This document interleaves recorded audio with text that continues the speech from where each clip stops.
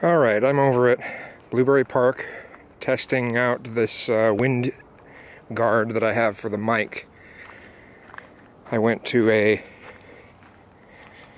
place that sells fabric and got some faux fur and some little Velcro stickies and did all that, and it seems to be working, but this is my first actual real test on it. So, but I figure since I'm out here, I'll talk about something else. So, besides the fact that I smell sewage.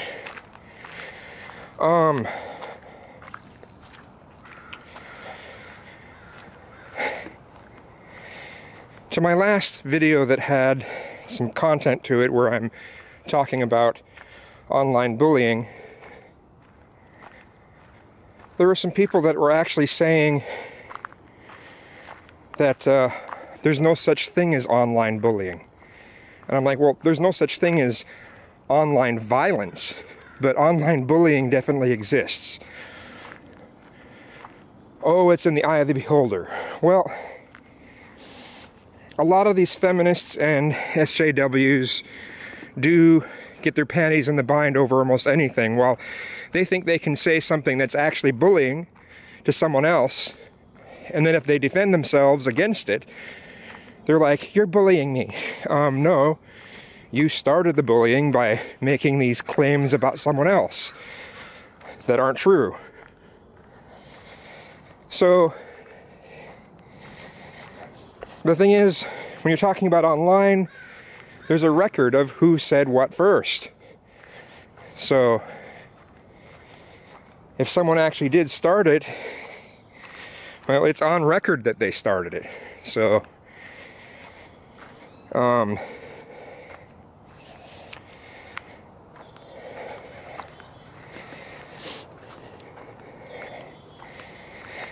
then there was someone else that's telling me that because I think that reasonable moderation is a good thing, that I don't believe in freedom of speech. I'm like, I don't think anyone should be arrested or fined for saying something, really anything, even if it's hate speech. I don't think people should be arrested or fined for that. I think that's bullshit. And in that regard, I believe in freedom of speech. I also believe that places that are online should be able to be moderated.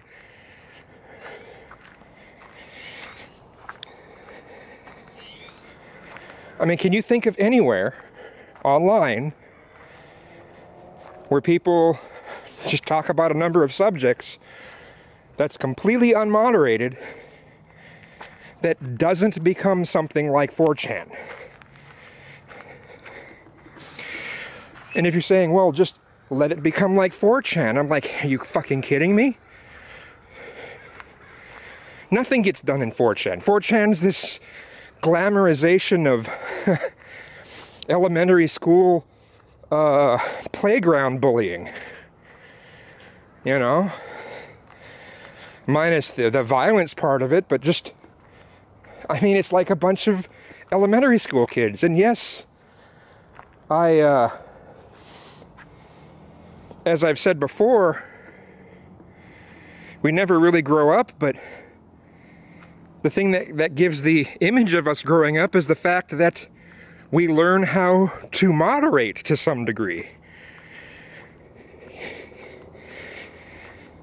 I mean, if the whole internet was like 4chan, I mean, there'd be no reason to go on it. Unless you're just going on it to bully, because the people that have the bullying mindset will pretty much run the roost. They'll rule the roost. Nobody could get anything done. Nobody could say anything.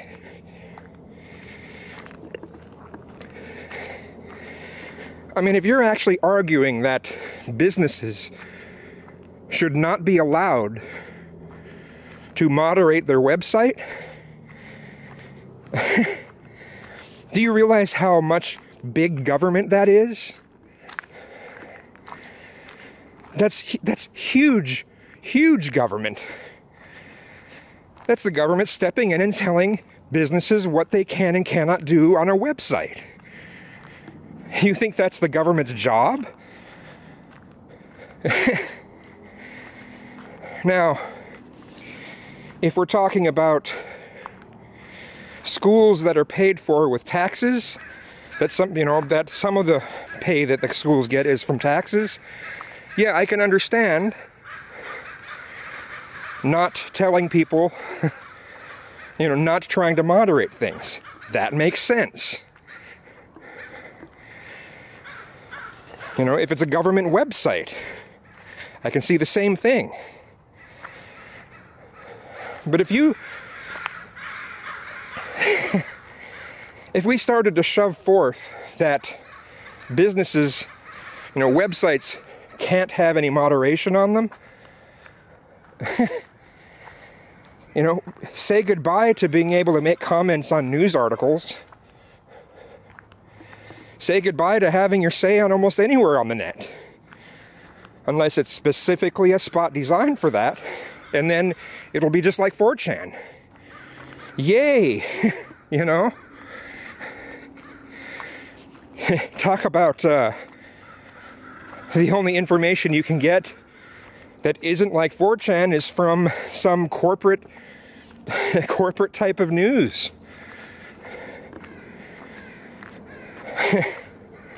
Man, that would be a mess.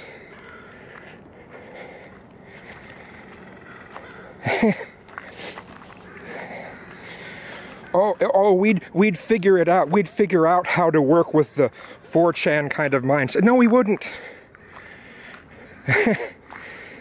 Discussions would be shut down, period. There'd be no point in anyone having a discussion. Most people wouldn't bother.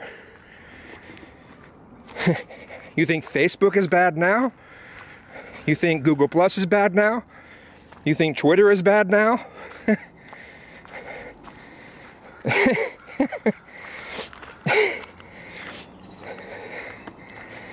Nobody who would actually want to discuss anything would want to go to those sites anymore.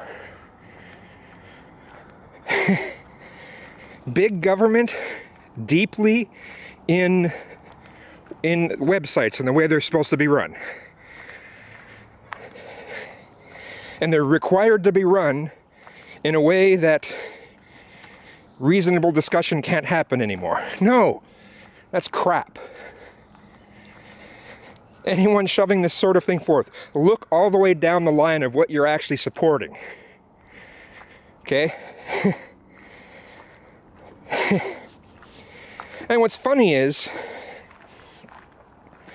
I got told by one person that I'm being like McCarthy because I think it's a good thing to moderate forums and the comments on websites. I'm being like McCarthy? Well, so that person tells me I'm like McCarthy on that side, and someone whose first name is Jeff was saying I'm being like McCarthy because I think people should be able to record public events, whether or not they're supposed to be safe spaces or not. Oh, I'm being McCarthy because of that. So, I guess to some people, no matter what you say about anything, politics, well, you're being like McCarthy. How about God winning things now, right? Why not just go all the way there, Because I believe forums are best when they're moderated?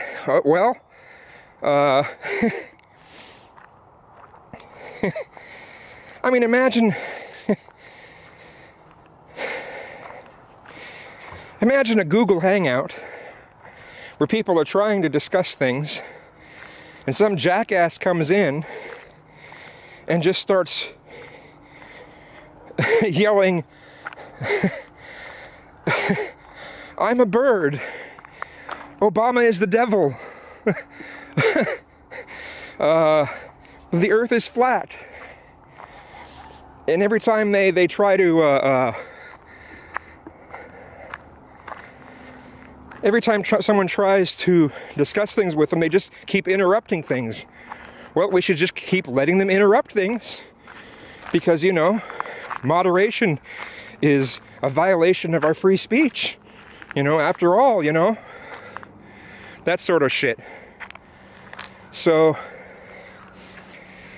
you know, it's...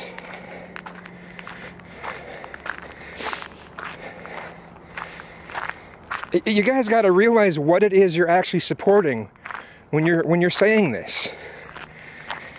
There's a point when the principles that someone wants to shove forth don't work in reality. And you have to know when you need to compromise your principles at certain times. No set of principles is going to be perfect. None of them. No set of principles will be perfect. There will always be something, some sort of situation that will make you have to compromise them a little bit. And if the things that, if an overwhelming majority of situations make you have to compromise your principles, maybe you should question your principles a little bit. Maybe you're being a bit unreasonable. If it's a very small minority of situations that make you have to compromise your principles, that might be all right.